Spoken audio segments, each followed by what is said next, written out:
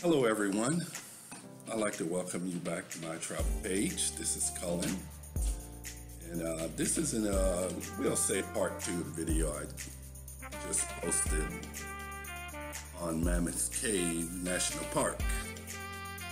And here I took my drone and flew up to get an overview of how the park looked,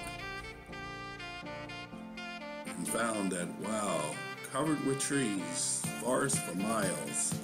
Something I didn't expect. I thought I would get a more defined view of the ground and other places around and see things. But the forest is so thick, covers everything. You can't even see the buildings there. And I was trying to locate a place where you book all the tours at and couldn't even find that. So it's pretty nice. The area I'm standing in is some type of lookout, and they show how, I guess years ago, well, a long time ago, all the trees were stripped away from this lookout, and you could look all the way down this valley. All the trees were gone. Maybe some type of mining, logging happened there. But of course, the forest since recovered itself, or